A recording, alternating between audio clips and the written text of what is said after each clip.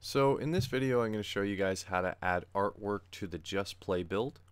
Now, to be honest with you, this is something that wasn't designed to have artwork. It was designed to just play, hence the name.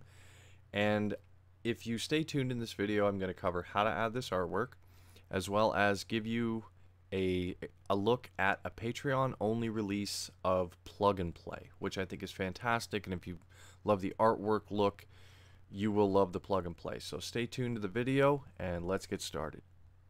Welcome to Harrison's Hacks.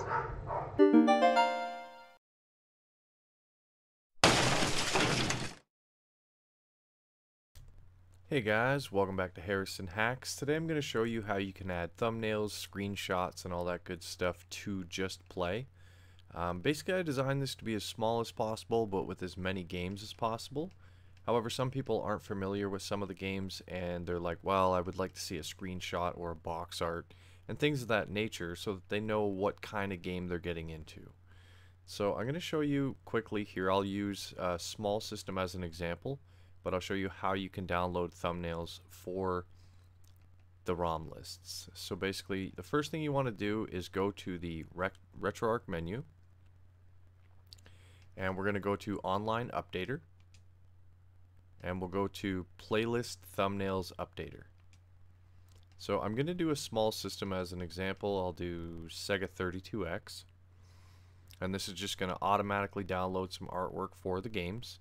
Now, mind you, not all games get artwork sometimes, and some of these have been renamed as far as like English translated from Japanese. You may not get the artwork for them, but I can show you later in this video how you can add them yourself if you can source them online. So now that we've updated our system, and you can go ahead and do it for any system that you want to do it for, we'll go back. We're going to go to the Settings menu, and we're going to come all the way down to User Interface, Appearance, and then we'll scroll down until we get to the Thumbnails option. So here's Thumbnails. They are off right now. So you can do screenshots, title screens, box arts, whichever you prefer. So I'll do screenshots. Once we set that, we'll go back, and then let's head over to Sega 32X. And you can see here, so Afterburner did not get one, but Amazing Spider-Man did. So some games get them and some games don't. It's a little hit or miss. But this build was not designed to include any artwork. It was meant to be, like I mentioned, as many games as possible with a small footprint. I do have a Patreon only build, and this is not me trying to get anyone to like, please support me on Patreon. Like, I really appreciate the support, but I just want to mention that there is one coming up called Plug and Play for Patreon only. And I will leave a brief clip in this video near the end where you guys can check that one out, see if you like it, and anyone who supports me on Patreon, I'm greatly appreciative, and it really helps my channel grow. But I'll show you right now how you can add missing artwork to this build. So let's say you wanted to add a box art to a missing game. So Afterburner didn't have any artwork there. So what you would want to do is in the Just Play folder, you'll want to go into the Thumbnails folder, go into the system that you're missing artwork, and we have box arts, snaps, and titles. So I would go into box arts.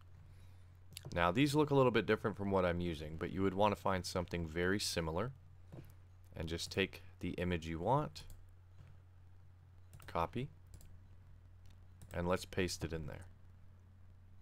And you would have to do this for each game, so it's a bit of a task, but I mean, for anyone looking to add artwork, this is kind of the way you've got to do it. Then you want to launch your Just Play one more time. And because I added a box art and not a screenshot, I'm just going to go to my settings, user interface, appearance, and I'm going to change my thumbnails to box arts. So now I'll go over to my 32X that was missing artwork, And there it is. You can add whatever artwork you so choose, but you can see any game missing, you'll have to go through and add. And because there's so many games in this build, it's going to be a tedious task, to say the least. But this is how you would go about it. I wish I had an easier method. I'm not going to go through and create artwork packs for this build because it wasn't designed for that, and because I'm putting so many hours into the Patreon only plug and play build. That's kind of where I'm going with all of the artwork. So speaking of plug and play, let's go ahead and take a look at that and check it out. So this is plug and play. You can see the main menu. You get, for your wheel art, you're actually using controllers. I really like the look. You get each system popping up. And so far, you can see what I'm working on here. So if we were to go do Nintendo 64, I love these themes, and I'm going to give the proper shoutouts when I do the release video on Patreon. But basically, it's plug and play because the carts plug into the system, no matter what system you choose. So I've done 3D box art, wheel snap, and cart art for each and every game. I'm going through with a fine-tooth comb and making sure. This does have Japan translated releases, so they're English, as well as it has Europe exclusives, and you get your North American ROM sets. This is a much larger build than Just Play, but I wanted to do this one because I just think it looks phenomenal. These themes really got my creative juices flowing, and I really wanted to get this done. So here is the 32X, and again, you're getting your box art, wheel snap, and your cart goes into the system. Here is TurboGrafx, same thing. So the TurboGrafx Hue cards go into the TurboGrafx console, and I've added quite a few PC Engine games in here, mostly translated to English, and the ones that are a little bit Japanese, believe me, they are certainly enjoyable, and you won't have any issues getting through the menu systems or the gameplay.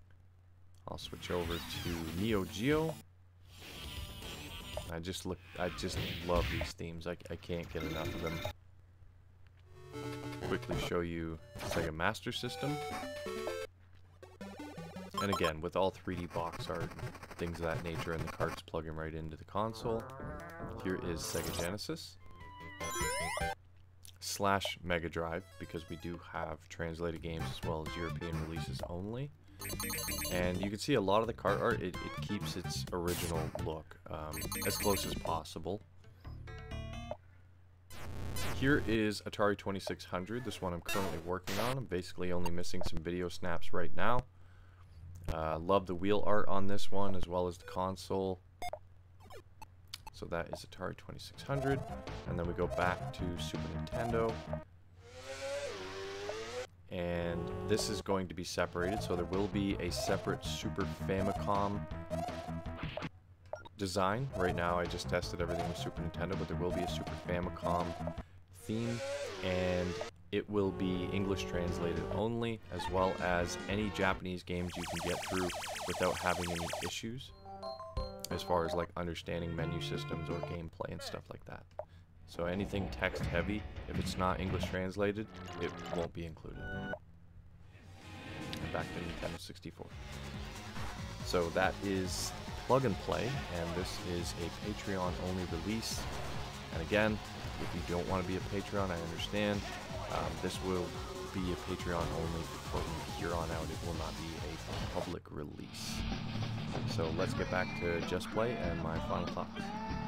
So in closing, this is how you add artwork to the Just Play build. With how many games are missing with just this little bit of 33 games here, 33, 34 games, it seems a little bit tedious, and it would be, and I mean, for me, I would just leave it without artwork, because it just, you can go ahead and just play, which was kind of the design in mind with this build. But for anyone that does want to add artwork, this is how you do it. So I really appreciate you guys watching. Please hit that like button, subscribe to the channel, but most importantly, have a good day.